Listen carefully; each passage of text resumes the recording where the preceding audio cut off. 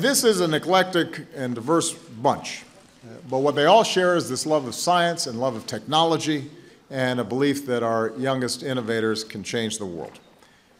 And there's nothing that makes me more hopeful about the future than seeing young people like the ones who are here, and they come from all over the country. They come in all shapes and sizes. All of you are showing the rest of us that it's never too early in life to make a difference. You teach us about the power of reason and logic and trying things and figuring out whether they work, and if they don't, learning from that and trying something new. And you remind us that together, through science, we can tackle some of the biggest challenges that we face. Science has always been the hallmark of American progress. It's the key to our economic success.